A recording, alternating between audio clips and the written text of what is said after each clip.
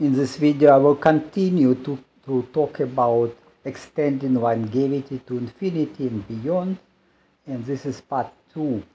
I was talking already about the hypertensive drugs and how we can use it to improve vascular health and extend longevity, but now because it is a very important topic, I will go to it again. And as always, I recommend you to download this presentation from the link in the description. You can go to the sources of information, decide for yourself and make your own research. And now I present, in this video, I will present only introduction. This will be a short video. So let's go. Addressing age-related vascular stiffening. Okay, this again, as I said, vascular stiffening is probably the most important factor which leads to accelerated aging or to our aging, and then we have to consider this. This is the most important and the best way to invest our time in reverse vascular stiffening. So age-related vascular stiffening is a complex process involving multiple factors, including changes in the extracellular matrix, vascular smooth muscle cells, and endothelium. Understanding these changes is critical for developing strategies to mitigate vascular stiffening and its associated health risk. Okay, then extracellular matrix, how it is changing. Elastin, a protein responsible for tissue elasticity, is primarily produced during development, and its production declines with age. Restoring elastin content and balancing it with collagen remains a significant challenge in addressing vascular stiffening. Okay, so you see such a picture that it is showing elastin content, so it is maximum around 25 years old individuals, but then it is sharply decreases while collagen is increasing, and only in very old age, like 60 years, it is dropping. So we have to understand why this elastin content is dropping. It is and what we can do to slow down the degradation of elastin fibers and maybe to produce new elastin fibers, and this is important to reverse aging. Okay, then, so what else is happening? Vascular calcification. Vessel wall calcification, another aging aspect, reduces elasticity, and it is correlated with aortic calcification, arterial stiffness. Increased oxidized low-density lipoprotein content in the elderly is linked to the calcinosis of the arterial wall. So we see that how calcification is increasing after age of about 45, 50 years. It is increasing, and eventually our arteries are getting like bone tubes. Oxidative stress. What is happening? Oxidative stress with aging stimulate vascular calcification by activating signaling cascades due to decreased mitophagy and autophagy. Bone morphogenic proteins are upregulated in response to oxidative stress, increasing vascular calcification. Okay, so we see here some schematic presentation what is happening and what is the consequences. Nitric oxide deficiency, another problem with aging.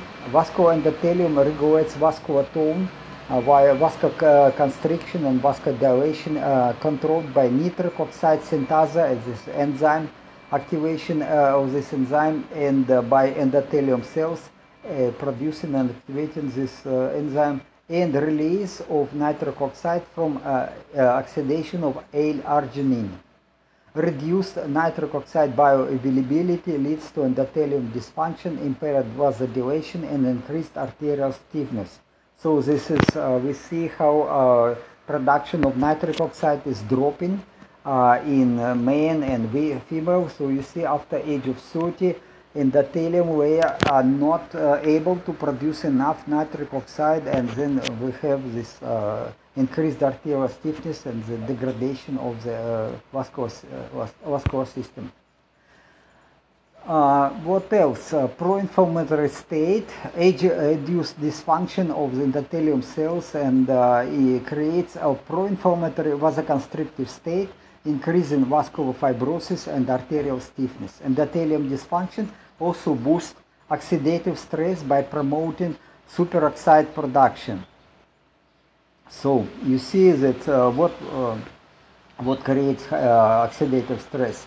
It is hyperglycemia, high concentration of the sugar in blood, aging, of course, obesity is also a very bad factor, smoking, and high concentration of free fatty acids, and hypertension. Hypertension is actually related to stiffening of the arteries, but again it creates oxidative stress, and then this interconnected process it leads to endothelium dysfunction, and the endothelium dysfunction again leads to further hypertension. Autophagy decline. What we can tell? Autophagy decreases in aging endothelium cells, increasing oxidative stress in the cells.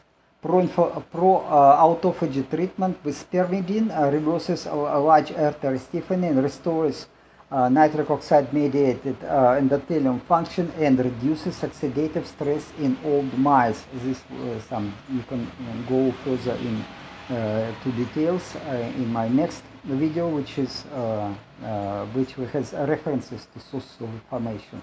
But you see that again. We can increase autophagy, but some supplements like spermidine.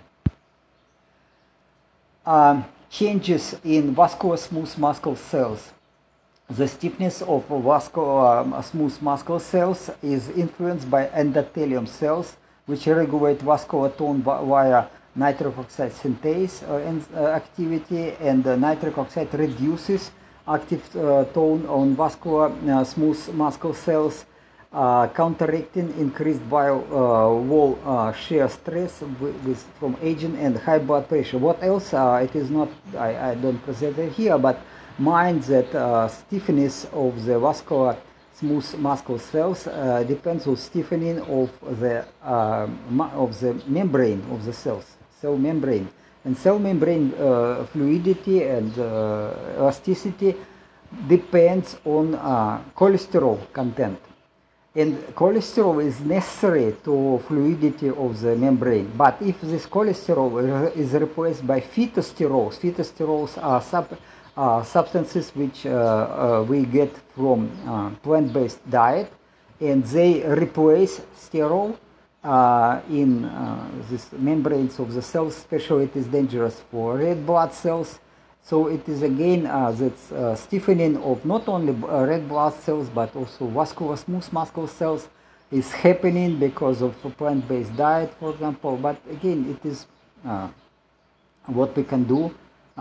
This just indicates that okay, stiffening is increasing. What to do? We can talk about this later. Also, some of these vascular smooth muscle cells are can be damaged and can die because aging decreases vascular wall cells due to reduced proliferation and chronic inflammation and calcification, leading to apoptosis of these cells. And then loss of these vascular smooth muscle cells with aging they are replaced by collagen fibers in the arterial wall media, and it is increasing vascular stiffness.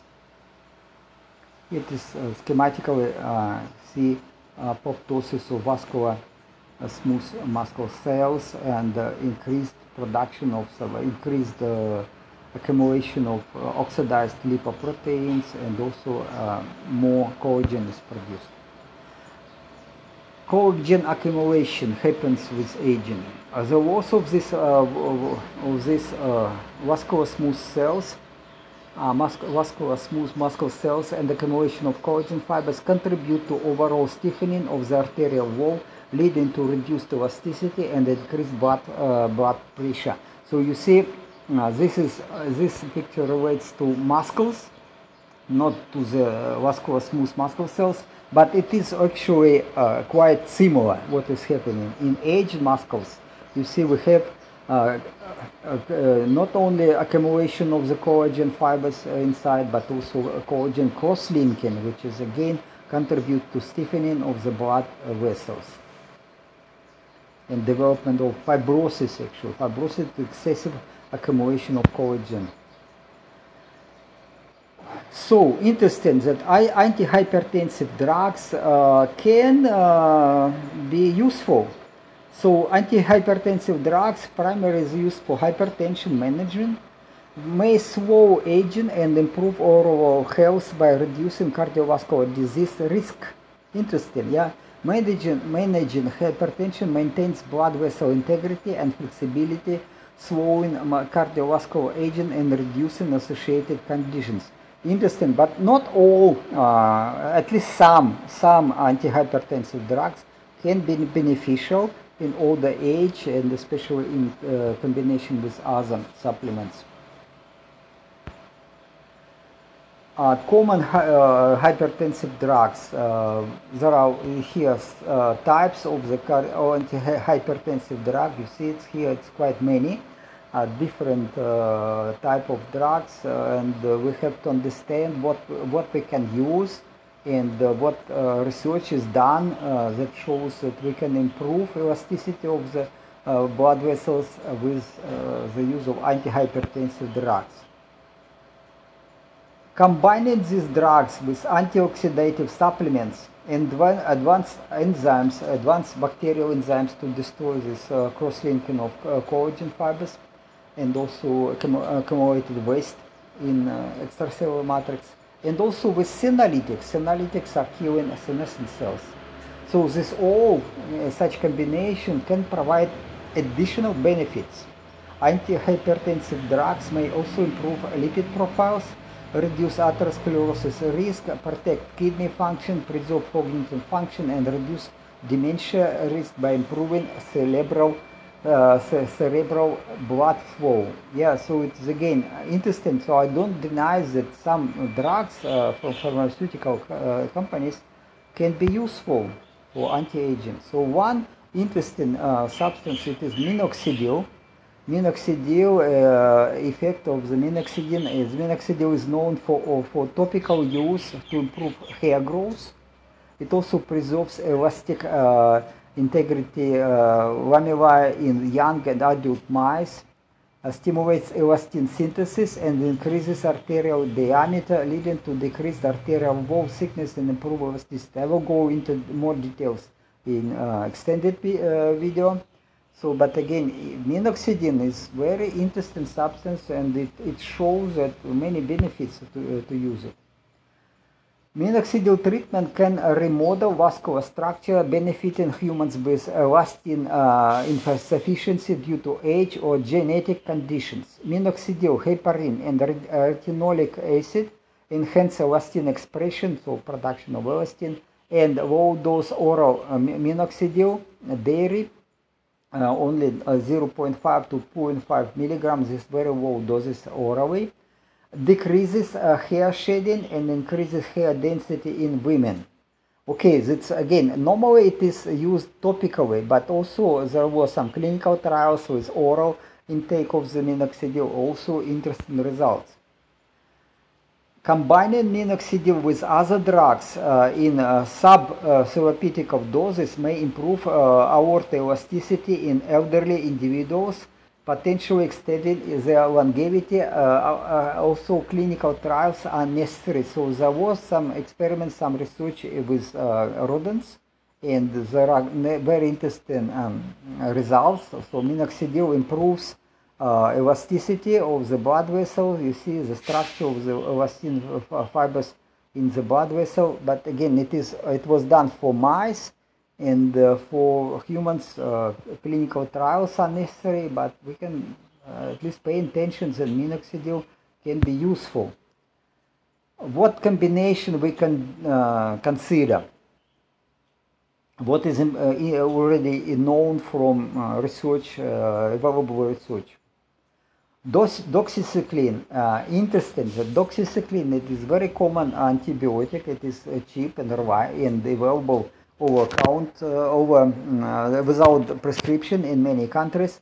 So it is interesting that it inhibits elastic fiber degradation. Interesting. So it is not improving elasticity, but at least it is slow down degradation of elastic fibers. So it is improves elastic fiber integrity, so it's slowing down this stiffening of elastic of aorta. Losartan, also very common, relatively cheap antihypertensive drug. It is reduces collagen content. So it is, if you have excessive accumulation of collagen, losartan may improve aorta elasticity. There was some interesting research, and I will go to references and more details later. Minoxidil stimulate elastin synthesis, which is very uncommon, and also it is promotes vasodilation. So you see such substances are very interesting. We may consider them to use them in combination. Synergistic benefits of losartan and spironolactone. Spironolactone is another antihypertensive substance. This you see the structure of losartan and spironolactone, little bit different substances, but they work both to reduce blood pressure. But interesting that in combination they provide synergistic benefits, improving elasticity of aorta and reducing collagen content in mice. Mice were genetically modified to have this deficiency of elastin fibers. So it is again interesting. However, clinical trials are necessary. Okay, so this is enough for introduction, and please download presentation, read this. You can go to references. You can decide for yourself. It is, I'm not given some recommendation in this, how to combine this with that. Maybe at least something what I can derive from scientific publication. I can say, okay, maybe personally I use it, and I think with some benefits for my health. Okay, have a wonderful day. Ciao, ciao.